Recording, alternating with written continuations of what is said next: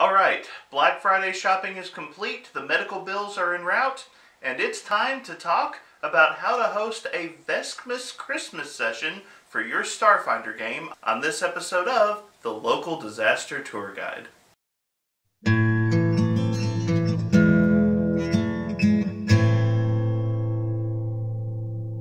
Happy holidays, travelers and tourists. My name is Mark, and I am the Local Disaster Tour Guide. That's right, I am a storyteller who thinks that holiday shopping should have a survival rate comparable to the Hunger Games. Welcome to a journey through the fantastic world of TTRPGs like Pathfinder and Starfinder. Today, I'm going to be doing a special storytelling episode for my channel, and I'm going to be talking about one of my group's favorite holiday traditions. It is our annual Vesk-mas Shop 'em and Drop 'em sales event that we do to celebrate Christmas as a group every year. So yes, this is a bit silly, but I invite you to join me as I discuss one of our group's favorite holiday traditions. And before we dive too deep into that, if your group has a particular holiday tradition that you enjoy, let me know about it in the comments section down below.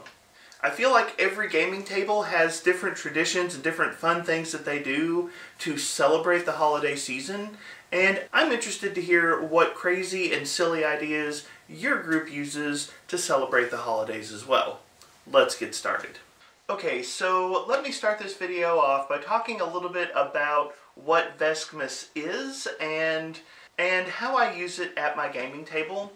Veskmas is my ridiculous spin on the holiday of Christmas, and as part of my Starfinder game every year, I give my players a chance to recreate a only slightly exaggerated version of Black Friday shopping with what I deem the annual Veskmas Shop 'em and Drop 'em sales event, where the characters in my Starfinder game get the opportunity to battle a raging horde of shoppers in a futuristic mall for first dibs at the latest gear and tech that has been released.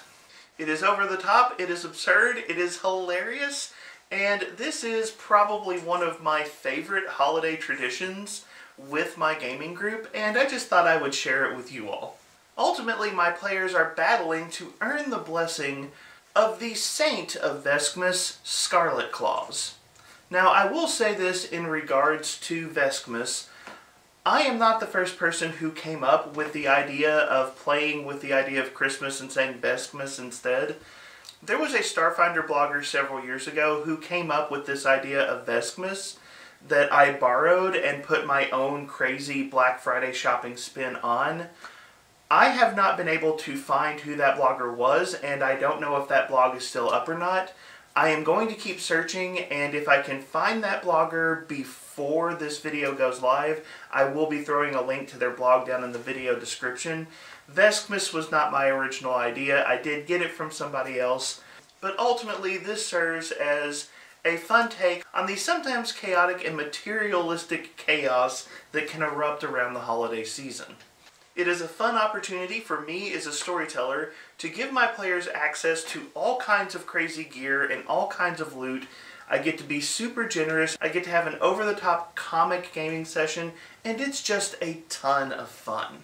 Now, if you are a storyteller who is interested in running a Veskmas Shop 'em and Drop 'em sales event, let me go ahead and give you an important meta consideration that you will want to keep in mind for your game, and that is this particular style of session is intended to give your players way too much loot. And as a storyteller, that is something you're going to want to plan for.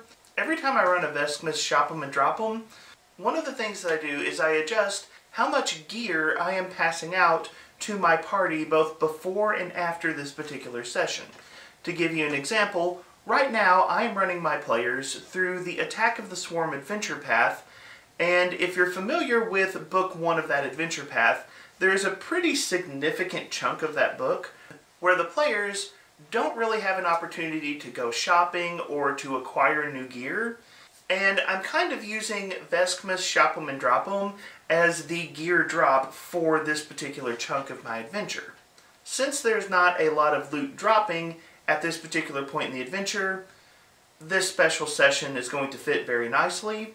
But if I was running a regular game, I would probably tone down the amount of character wealth I was giving out for a while, so that the overall amount of treasure that the party possesses would normalize over a period of time. And I will say, if you run a Veskmas shop 'em and drop 'em, you probably want to be prepared for the fact that for at least a few sessions your players are probably going to be a little bit overgeared, but hey, that's okay, that's part of the fun. Now, I will tell you that the standard Vesk-mas shop 'em and drop 'em sales event does take some setup. As a storyteller, if you want to use this style of game, you definitely need to do some prep work ahead of time. And generally I have found there are three kind of major categories you need to think your way through.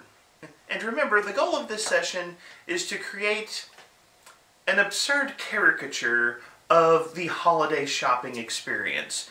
It is intended to be over the top, but the main things you want to consider is you want to, 1, build out the shopping location where your players are going to be battling for the latest holiday gifts. Second, you want to set the right holiday mood. And third, you want to determine what prize your players are ultimately competing for. Step 1, you want to build the shopping location. And me personally, I like to go with classic 70s and 80s tropes and create a futuristic space mall that my players are battling through. It's an easy way to insert a number of different ridiculous shops that my players can search for goods at. And it offers a nice compact location where you can cram hundreds upon hundreds of people who are frantically scrambling for the latest gifts. A mall is not the necessary location, but I think it's pretty flavorful and can fit the holiday themes pretty well.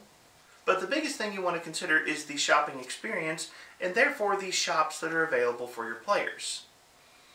And this is where a lot of the behind-the-scenes work for this kind of game is going to occur. What you want to do is you want to pick a level range of items that your players can potentially shop for. So, for example, if you have a second level party, you might want to say level 1 through level 4 items can potentially be bought in this mall. Then you want to go through the core rulebook, or the armory, or Tech Revolution, or any of the other source books for Starfinder, and just create a master list of different level 1 through 4 items that your players might be able to find, and you want to sort them into different shopping locations. Now me, when I set up my shopping mall for this event, I like to have 2 different types of shopping locations: regular shops and automated kiosks. The regular shops have a limited supply of particular items from the master list that you've created, and players that get to one of these shops can attempt to grab one of these items and take it to the register for purchase.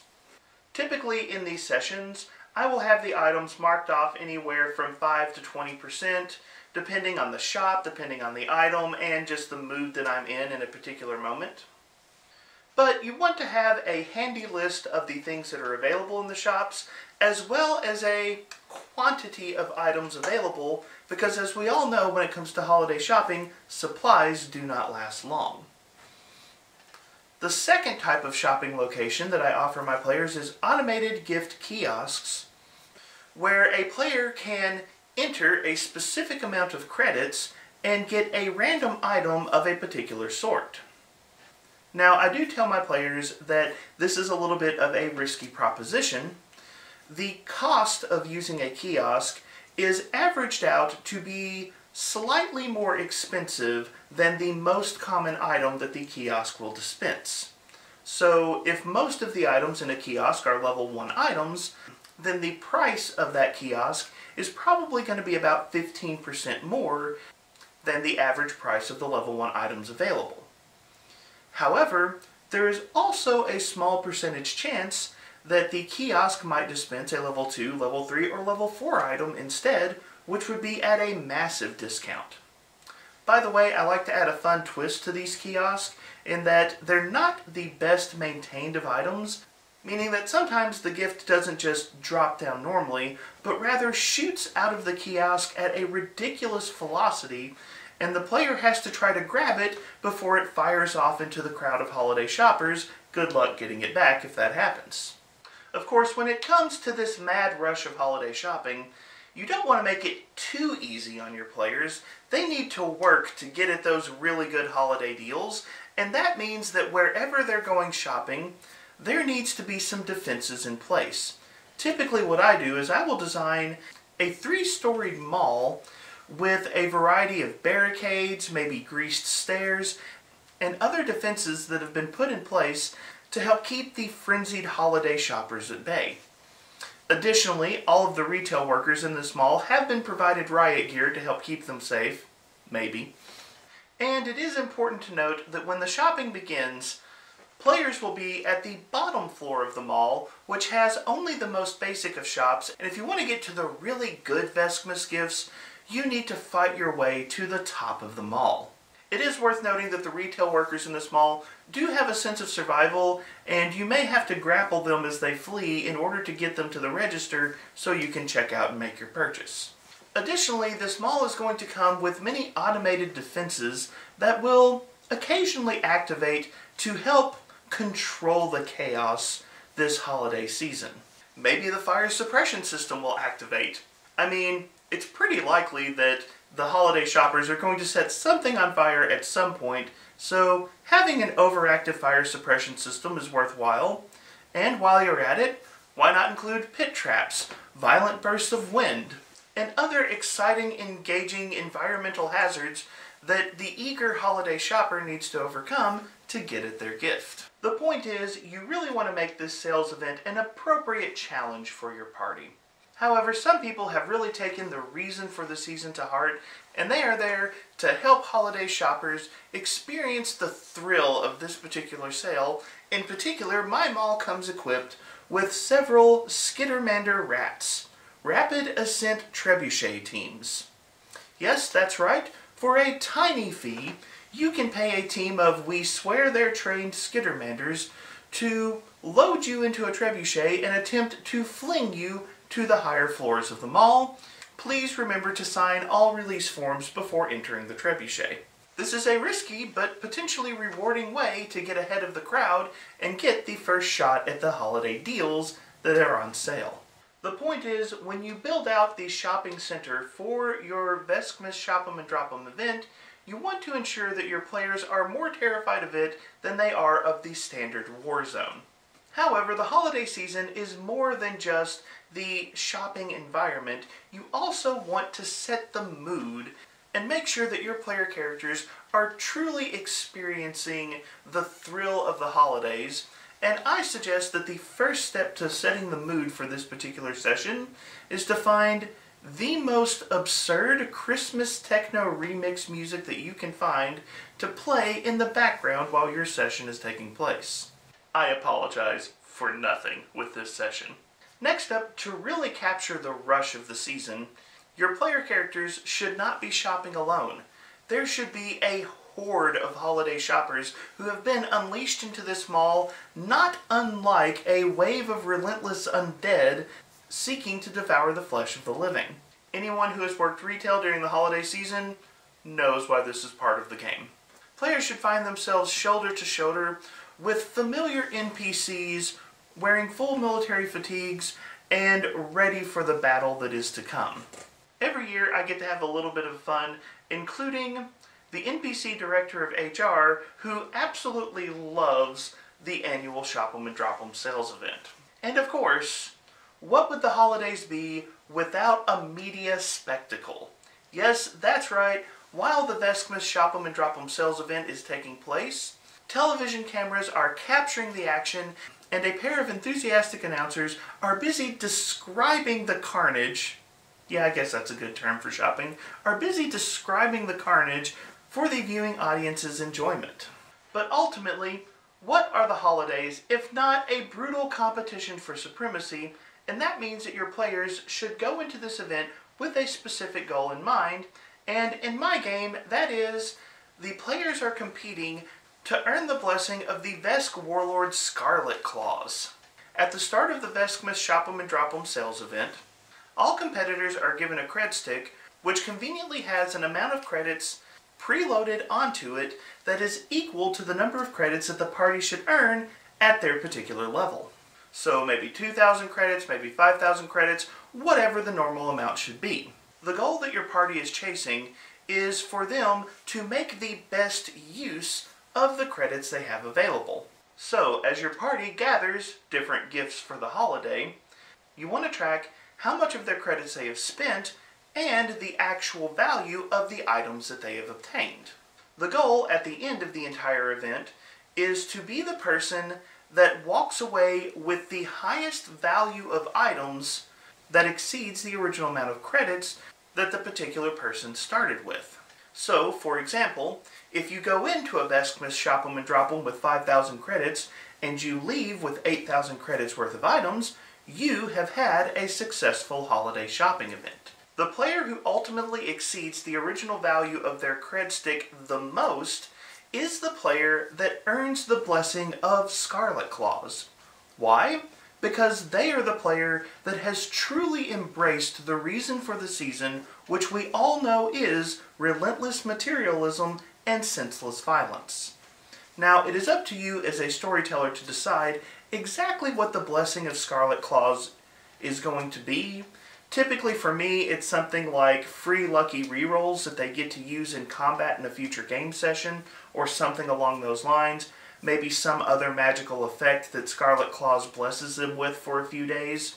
But truthfully, the most important portion of earning the blessing of Scarlett Claws is being able to lord it over their friends that they were the most successful shopper and they got the best deals. So, anyways, that is a short introduction to the madness of one of my group's favorite holiday events. I am planning on doing it again with my gaming group this year. It is a ton of fun. It is a hilarious parody of what the holiday season can turn into sometimes, and my players get a huge kick out of it. So, if you're a game master who wants to dump some absurd treasure on your party for the holiday season, feel free to steal the Veskmas Shop 'em and Drop 'em sales event, or to build something similar into another game that you might be running. But the time has come for me to turn the conversation over to you, so what do you think of my gaming group's holiday tradition? Do you like the Veskmas Shop 'em and Drop 'em sales event? Are there other absurd elements that you would suggest that I could add to it? Because I would love to surprise my players with some new options this year. And if your group has something fun that you do to celebrate the holiday season, let me know in the comments section down below. If you're interested in being more involved with the Disaster Tour Guide community, you can check out my free Discord page, which is linked in the video description. And there are some conversations going on there that will be affecting the videos that I plan to release in the new year. So come be a part of those conversations. And if you're interested in supporting my channel financially, you can find a link to my Patreon page in the video description as well. Thank you so much for being here. Merry Christmas, Happy Holidays, and as always, have a wonderful day.